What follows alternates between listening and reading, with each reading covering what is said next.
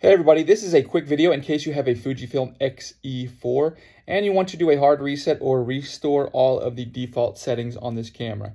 Now, the main reason that you would want to do this is if you're just all kind of confused with what the configurations you've put in it and you want to get it back to an out-of-the-box setting. Now, or else if you're going to sell this or if you just bought a used one or something like that.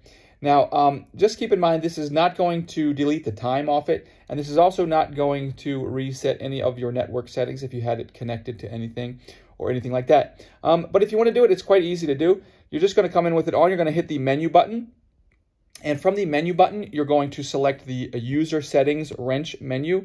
Hit the menu button to select that, and then from there, you're going to go to the setup reset. And the setup reset will reset everything like as if you were setting it up as a new camera. Like I said, just keeping the time already set. It won't actually undo the time being set because you can just change that to whatever you want. And it also won't reset any of the network settings.